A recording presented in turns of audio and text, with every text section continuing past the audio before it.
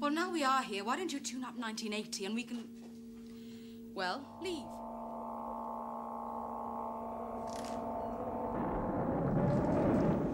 "1980, Sarah, if you want to get off." Now, on BBC One, the latest action from Lake Placid in this afternoon's Olympic Grandstand.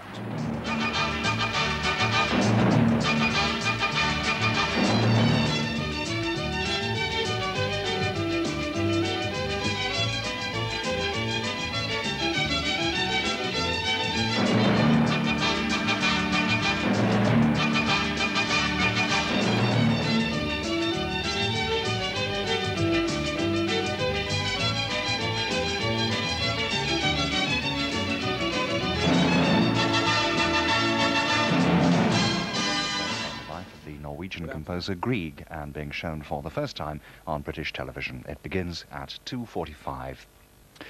Well, just a reminder that all this week children's programmes are being shown on BBC Two, and starting shortly is Go with Noakes, a 6-part voyage of discovery around the coasts of Britain. Here on BBC One now, it's time for Olympic Grandstand.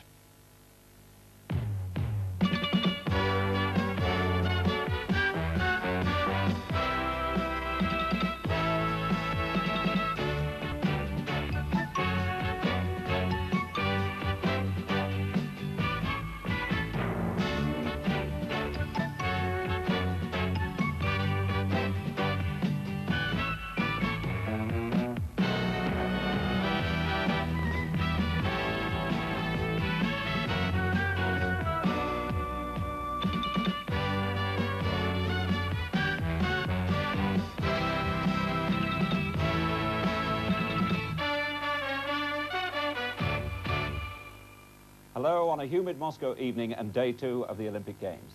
And tonight some of the world stars in our programme include athlete Sebastian Coe, the swimmer Duncan Goodhue, and gymnast Nellie Kim, and the reigning Olympic champion Nadia Comaneci, who once again is in gold medal form. Chris Snowd, our double Commonwealth diving champion, competing this afternoon here in Moscow in the Olympic springboard event.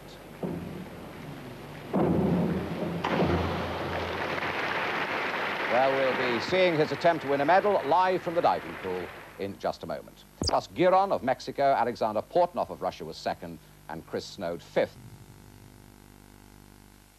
Peter Davison, who will shortly be taking over as the new Doctor Who, will be appearing in Pebbleman at 1 on December the 3rd. If you have any ideas about the character, clothes and companions the Time Lord should have following his transformation, please send them to Doctor Who, Pebbleman at 1, BBC TV, Birmingham, by the 29th of November.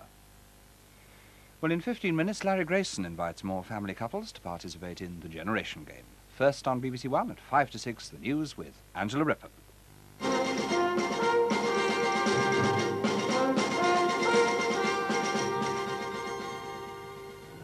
As 82 people die in one of the worst hotel fires in America, there's growing criticism of the safety precautions at the Las Vegas hotel. Spending the day trying hard not to find out what they've been wanting to know for months. And we're not going to spoil the surprise. Americans already know who shot JR because last night they saw the long-awaited episode of Dallas, which reveals just that. And it was a relief for the actor who plays J.R. Ewing, Larry Hagman. He said, "I'm sure as hell glad this thing is over." CBS television were expecting a record 80 million viewers for the crucial episode, and the U.S. government was asked about the shooting. The question is, does the department have any information that would confirm who shot JR?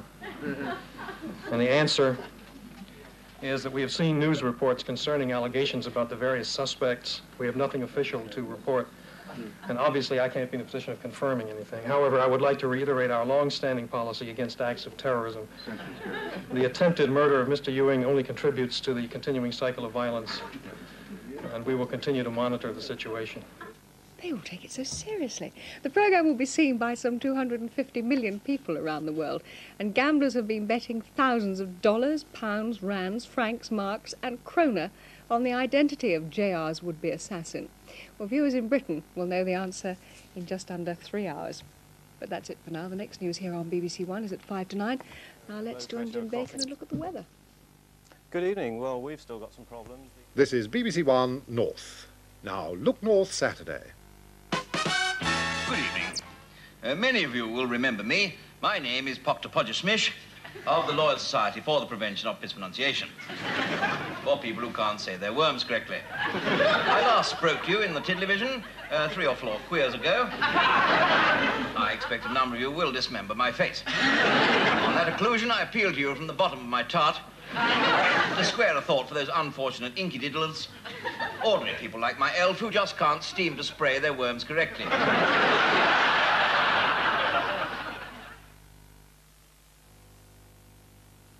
Now, on BBC One, we continue the early part of this Saturday evening in a traditionally light-hearted manner as Larry and Rosalind, Colin and Diane, Val and Keith, Maureen and Ray are all here to... And that involved Bernard Levin. Disarray in the ranks of the unilateralists. 1 minute, Mr. Levin. Before you begin, it won't take a minute. Would you stand up a second? Mr. Levin, your review of Savagery and the Light was not a review. Please, it was a vicious attack. Yes, it may well have been, but would you mind going back? There's just one tiny thing to be done. So the first question is, what was Bernard Levin's newspaper job at the time? It was the cause of the assault. Now, being upstaged by another person is one thing, but being upstaged by nature itself almost proved too much for David Attenborough.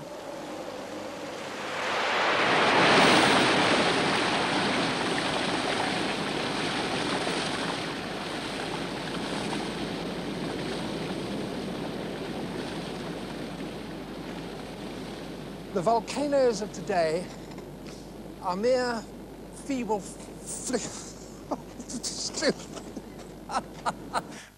That was from a programme which showed what went wrong during the filming of Life on Earth.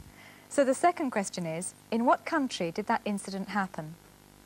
The art of interviewing calls for intelligence, alertness, and most important, a sense of balance, as this clip from a 1956 New York filming assignment shows. At the moment, I'm standing outside the living room of Mr. Hammerstein's house at 10 East 63rd Street, New York. Inside, at the piano, Mr. Richard Rogers. Behind him, Mr. Oscar Hammerstein. The tune, Oklahoma. Let's go and see them, shall we? Question 3 is, who was the interviewer? He's now very high up in the BBC. We move on now to animals on TV. Elephants may never forget, but viewers won't forget this elephant. And you'll notice that she hasn't got any tusks, and actually in Ceylon, even the male elephants don't have tusks. Oop. And, we're having a slight fenny down here. Slight problem. Get out of the way, I think. You're supposed to be drinking it, Lulu. It happens to all elephants, no doubt. Well, the interesting thing about elephants, of course, is that trunk, this huge, great extra limb, which is really a nose and upper lip. If I give her a bit of bun there, you see how she works with it. It helps to feed her, and of course, out in Ceylon, they use it as a sort of tool almost. Yes, well, we'll be looking for working elephants when we're out in Ceylon, and they use these great trunks to carry wood around in the jungles. They even work on building sites. Who knows, we might see some working there. You never know. Alec, thank you very much indeed. Can you? Yes, I'll take it. Stand back a little bit. Oh, dear. Well, I think we're going to see she wants to all sorts of very exciting new and different things when we're in Ceylon. Here she comes. Look out. He doesn't want to leave it. Hello. Here, off you go. Bye-bye, Lulu. Lucky, don't they? Well, as I was saying, we'll see all sorts of very exciting things. I should go that way. I should go that way. I should leave her here to have a drink, Alec. She's all right. She'll be all right, yeah. But one thing we must do, one very important thing before we leave, and that is to make sure that our animals are going to be as happy as we're obviously going to be when we're on holiday. Oh, get off me foot! Oh, thanks very much. Well, our animals are going to be happy, in fact, because they're going away on holiday too. They're going to spend it out in the country, but Lulu won't be there. Porky has never been the same since. The programme was, of course, Blue Peter, and question 4 is, who were those 3 presenters? Answers on a postcard by Thursday, please, to Did You See Quiz, BBC Television Centre, Wood Lane, London W12 8QT. The winner will receive £10 worth of licence stamps, the paperback of Dr. Jekyll and Mr. Hyde, and an LP and book of Not the 9 O'Clock News. Now for the answers to last Saturday's quiz. The actor who played the managing director in the first series of The Brothers was Glyn Owen. Jennifer Kingsley was on the board because she'd been the mistress of old Robert Hammond, who'd left her shares in his will, and Bill Riley eventually joined the board of directors too. In The Fall and Rise of Reginald Perrin, Mrs. Perrin was played by Pauline Yates. The firm was called Sunshine Desserts, and the company which Reggie later founded was called Grot. The winner was John Davison of Witton, Middlesex. Congratulations. One of the most fascinating documentary series on television at the moment is All-Star Plaster Cast.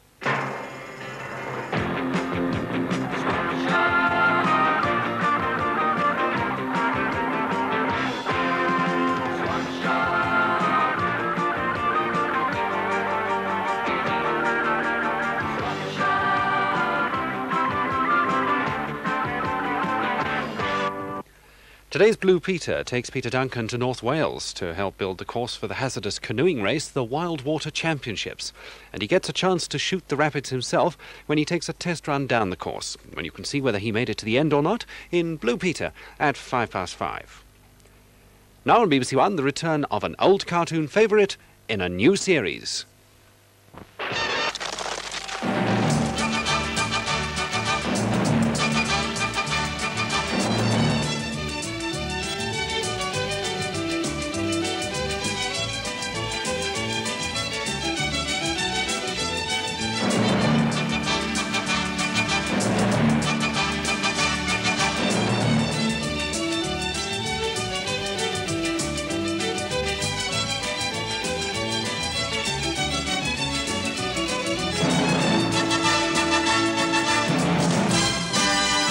Welcome to the opening of our new Ski Sunday series. And this first programme comes to you from the Italian Alps.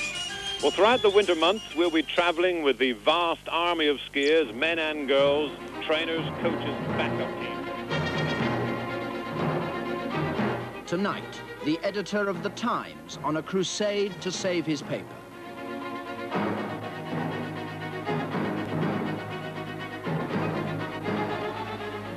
And Sir Harold Wilson predicts Mrs. Thatcher's future. It's quite clear to me the Tory party will get rid of her in about 3 years' time, and she'll then be in Tory mythology. Before the next election? Oh, very likely. If they decide they're going to lose the next election with her there, she'll be ditched, and it will be as though she's never been. She'll become a non-person. They're a very, very cruel party. Good evening. Sir Harold Wilson taking a rather pessimistic view of Mrs. Thatcher's future. We'll have that interview with Sir Harold later on in this programme. But one person who certainly is getting his marching orders is the editor of The Times, William Rees-Mogg. By next March, The Times, our top newspaper for almost 200 years, is going to cease publication, unless somebody can be found to buy it. Within the next few days, literally, Rees-Mogg and 4,000 other staff at Times newspapers are going to be told that their jobs end on March the 15th, the Ides of March. It's the result of the decision of Lord Thompson to sell his license to lose money, the Times newspaper group which was for so long supported by his father, Roy Thompson. After losing £70 million, attributed to unofficial stoppages, to overmanning, to the refusal to adopt new technology, Kenneth Thompson has had enough. If no buyer can be found and the bids have to be in by the end of the year, the Times and the Sunday Times will be closed down. Well, with this threat ahead of him, the editor of The Times has embarked on a plan to save his paper. After years of telling other people how to manage their affairs, he hopes to lead his own staff in a new and, for Fleet Street, a revolutionary concept, a journalists' consortium to take over The Times. Elwyn Parry-Jones has followed the first stage of the editor's campaign. You have chosen us to be the living. This is of English apple again. Well, I'll tell you what, Gail, I'm prepared to fight any 10 people in the place who want to take me on before I get to this mackerel. It looks really super. Well, we've just been working out the price as well, and without all the little bits and pieces of garnish, it comes to about £1.50. With the garnish and the bits of apple and the watercress, it'll be about £1.80 to £2. Well, it couldn't be more cheerful, it could hardly be more cheap. Gail Duff, thank you very much indeed. Harry. 1981 is only 4 weeks away, and already Britain looks as if it's starting off on the wrong foot. 1981 is the International Year of Disabled People, with its main aim, the integration of the disabled into everyday society. And yet, this week, the government announced plans to change the law on the education of handicapped children, which, far from supporting this aim, will, it's feared, perpetuate their inequalities and segregation. Well, there are well over 250,000 physically handicapped adults in Britain and 50,000 handicapped children. But there are still many people who have little understanding of their problems, often feeling ill at ease and embarrassed in their presence. So, to those concerned with such children, the government's decision not to integrate handicapped children into ordinary schools is a backward step. Well, with me is Freddie Bloom, the former chairman of the National Deaf Children's Society and author of Care to Help, a well-written guide to understanding all handicapped people. Freddie, before... Indeed. Donny. In the cold, black deeps of intergalactic space, there's a keen sense of anticipation as that mysterious Time Lord we Earthlings know as Doctor Who prepares to change his external form once more. But before we meet Peter Davison and discuss some possible alternatives, let's remind ourselves of the Doctor's earlier incarnations, with the true original William Hartnell included.